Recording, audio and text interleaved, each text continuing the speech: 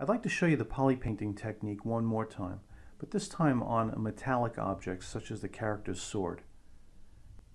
Once again, I'm going to color in the entire sword in black. Then I'll choose an olive drab color for the first layer of base, and that's going to cover the entire sword. I'm also going to use the polish ZBrush. Make sure I turn off my Z add, so I'm just dealing with the RGB.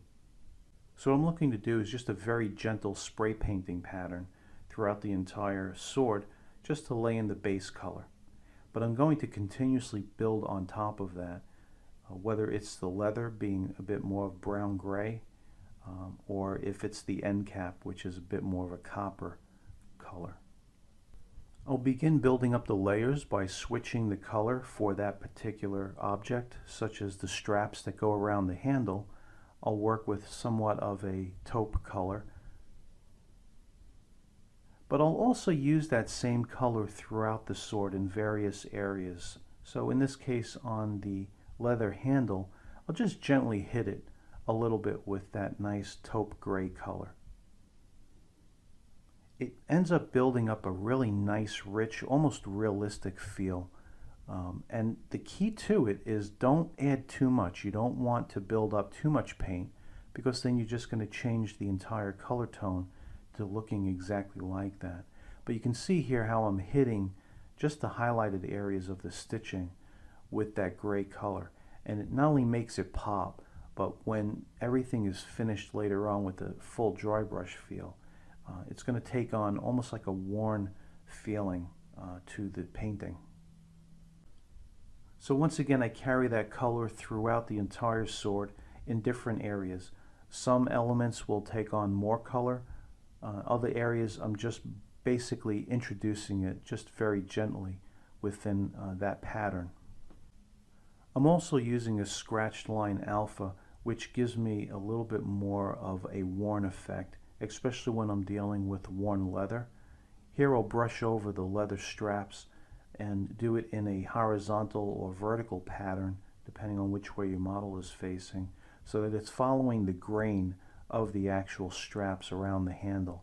I also pay special attention to the edges, because the edges are right next to the shadow area, so I want those to pop. Now, doing brass and shiny gold is a lot of fun with this technique, because you just keep working on certain areas, and it's almost as though you're burnishing it or taking off the patina, and it helps to really build up the shine. It's amazing how quickly you get a very realistic finish to the texture this way.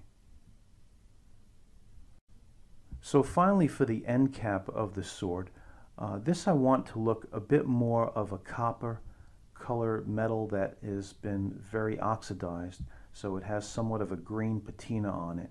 And then I want to scratch back and bring out some of that copper tone, and in some cases the real highlights will be a bit more of a brassy tone.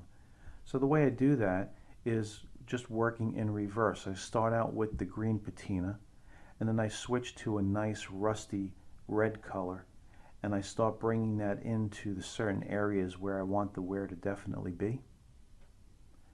Then I change my color tone to somewhat of a lightish brown yellow color, and I start hitting the highlighted areas, both in the rivets, the outer rim of the rivets, and also, of course, the edges of the metal.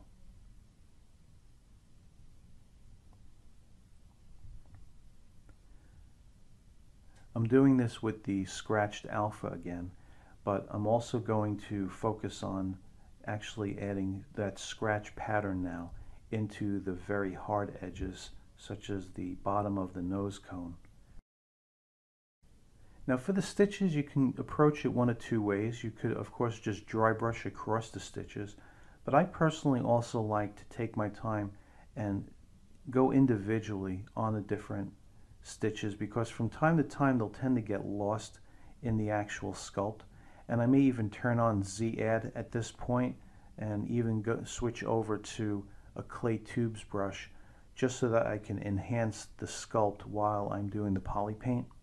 It's definitely a labor of love, but you need to take your time with it, and as I said earlier, always experiment, always try different tools. So find out which ones are yours and kind of stick with them. You know, try to see how far you can push just a limited number of tools, and you'll find that your sculpts will go a lot faster because you'll really know how to use those brushes really, really well.